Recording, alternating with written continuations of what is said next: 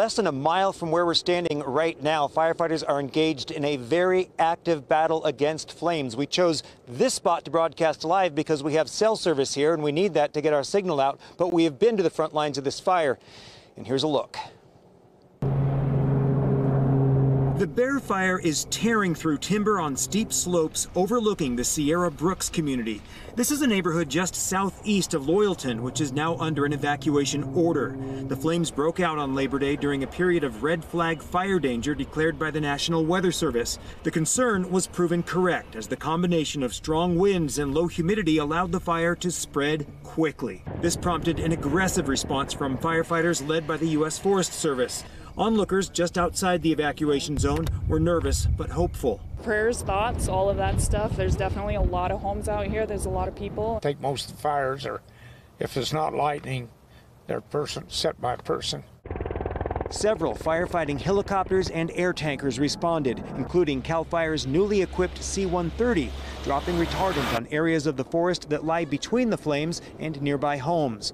We saw dozers working in that same area, cutting containment line as daylight faded. They're working on very steep slopes, clearing away trees and vegetation, hoping to starve any flames that get that far. As darkness took hold, the wind died down, but the flames were not ready to call it quits. It's been a hot summer, everything's dry, the fuels are really dry, and everything's susceptible of just going. And with the alignment, the country out there is real steep. This part of Sierra County last burned in 1994, and the trees that were planted as part of the rebirth of this forest are a lot of what we see burning now.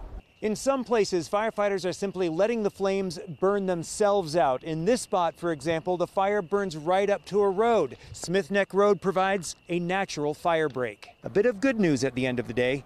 The wind is calming down, and the battalion chief in charge of this area tells Fox 40 a lot of help is on the way from firefighters up and down the state.